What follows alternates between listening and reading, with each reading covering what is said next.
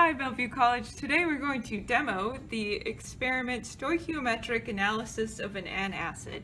So we're going to start by taking our watch glass and putting it on the balance.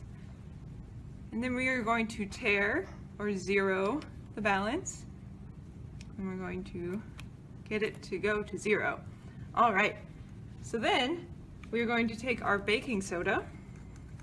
We're going to measure out approximately 2 grams of it on the wash glass.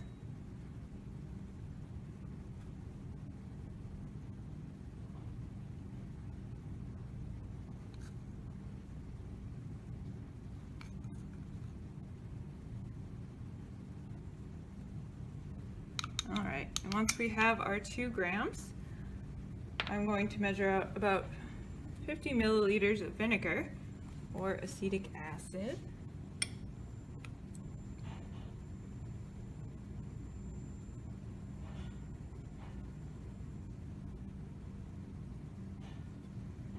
Once we measured out the 50 milliliters in our grad cylinder, we're going to pour it into our 250 milliliter beaker. And we're going to take the beaker, put the watch glass on top. We'll put the whole setup on the balance. And then we are going to tare the mass again. And we're going to take it off, put the sodium bicarb into the beaker to initiate the reaction, and then top it off. Then we're going to wait till it's done bubbling. Is it good? Okay, good. So we'll do the same thing. Put the watch glass on the balance, zero it, and then measure out about 2 grams of sodium bicarbonate. That's a little too much.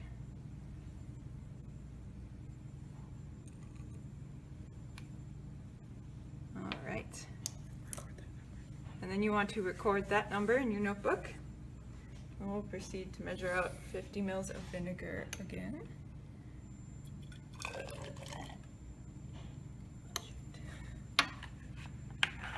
More vinegar! More vinegar!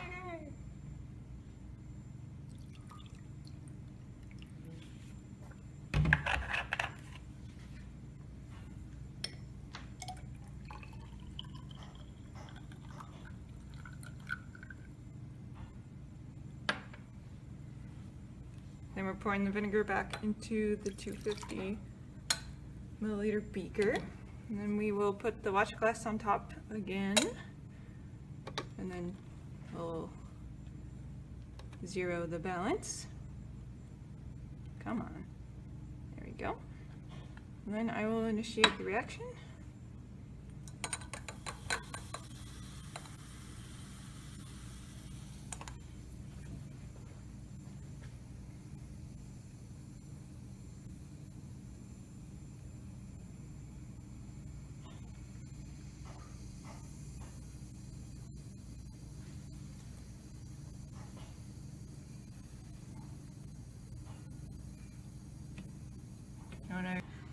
Alright, now that the reaction is done, we have no more bubbles left. We're going to put the beaker and watch glass back on the balance.